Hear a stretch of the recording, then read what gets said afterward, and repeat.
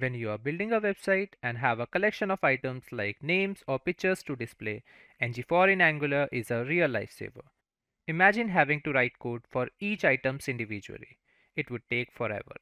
But with NgFor, you don't have to because it automatically takes care of displaying all these items for you neatly and efficiently.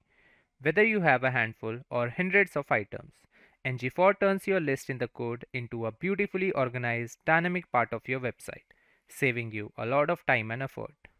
It is like a loop that iterates over a collection of data and create respective HTML templates dynamically. So, let's see NgFor in action. Suppose we have an array of items, let's say list of programming languages.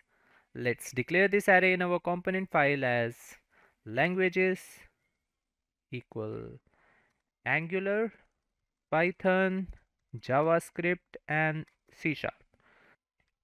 Now, in our template, we want to display each of these languages in an unordered list.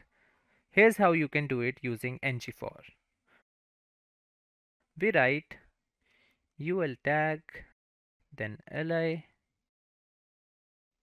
and then the syntax for NgFor, that is asterisk, NgFor equal let language of languages, and then string interpolation for language, li closed, ul closed. So what we are doing here is instructing Angular to iterate over each element in the languages array, and this let language part is actually holding the current array item.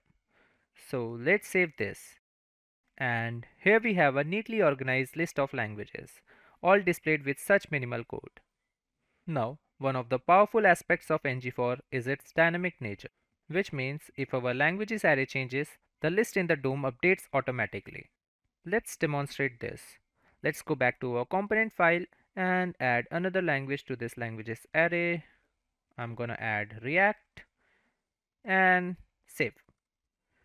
The list in our template instantly reflects this addition without any extra effort. So this is the power of NgFor.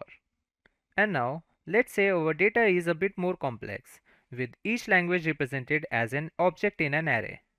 For example, we might have an array of language objects in our component like language with its respective year.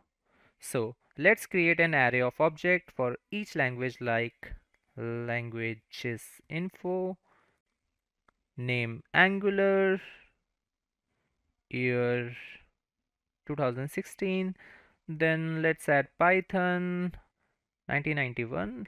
Let's have another item JavaScript and 1995. So now in our template, let's iterate over this array of objects. So let's reuse this code and modify it a little.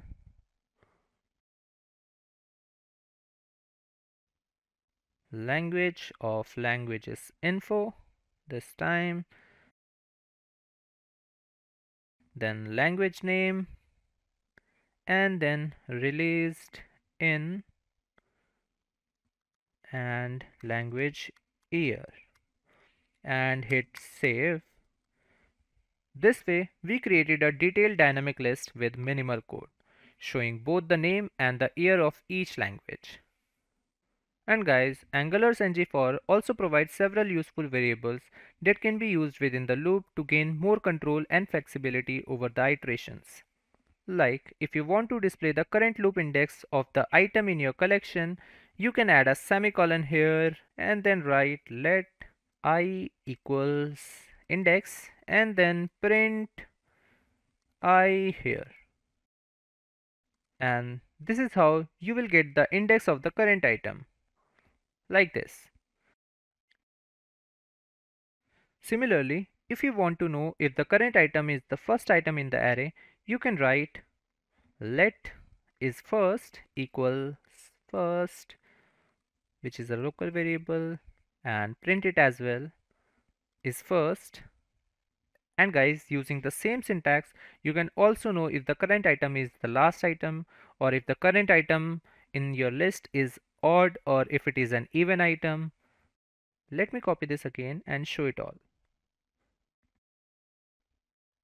I'll make it last this time and paste it again, make it odd this time, and for even here and here, and print all of these here in our list.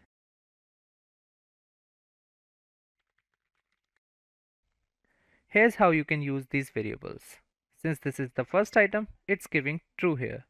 Rest all are false, and this one is the last, so this is true this time. And then this is an odd item, so this is true. And since this is an even item, so this and this are true. So today we have seen how NgFor can powerfully render lists in Angular, making our applications dynamic and responsive to data changes. It's a fundamental tool in every Angular developer's toolkit. Now, for more complex scenarios, especially when dealing with large lists or frequently changing items, NgFor can become inefficient and slow down your application. In our next part, we will delve into how and why this happens, along with a solution, using the trackby function to optimize the performance of NgFor. So guys, stay tuned for this insightful discussion.